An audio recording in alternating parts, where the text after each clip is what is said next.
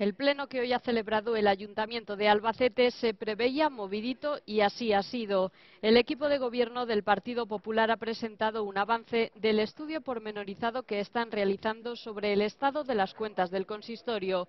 Los populares aseguran que la situación está mucho peor de lo que pensaban en un principio. En el año 2009, la gestión realizada por el gobierno anterior, socialista con el apoyo de Izquierda Unida, provocó un agujero en el ayuntamiento de 20 millones de euros por exceso de gasto sobre ingresos, que sobre ese agujero nada se hizo durante el 2010, que a finales del 2010 se generó otro agujero de 6 millones de euros, con lo cual tenemos prácticamente 26 millones de euros. Y desde el Partido Socialista justifican esas deudas como lo han venido haciendo en los últimos meses, mirando hacia 2009 y la falta de ingresos que se produjo en ese ejercicio.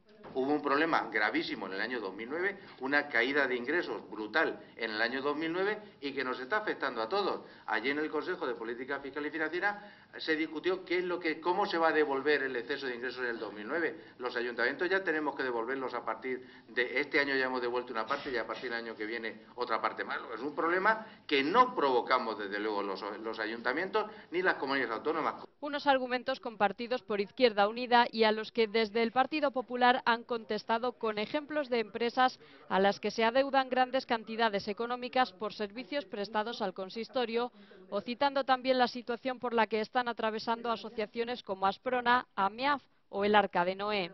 Si todo eso lo hicieron ustedes también, ¿por qué ahora la gente sí que dice lo que se le debe? Pues muy sencillo, porque la libertad ha llegado aquí.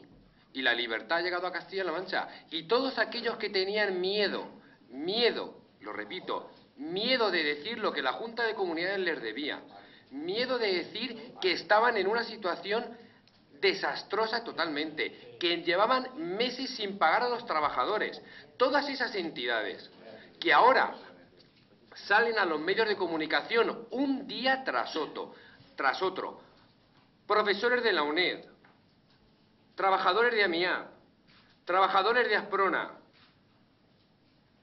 el Arca de Noé, con el convenio municipal, no se le ha pagado ni un céntimo de este año y aún del anterior. La propia universidad, es decir, todo el mundo que ha estado callado, ahora dice todo lo que se le debe. Un pleno en el que también ha tomado posesión de su cargo la concejala popular FELICIDAD VICO después de que MARCIAL renunciara a su concejalía para hacerse cargo de la Consejería de Educación, Cultura y Deporte.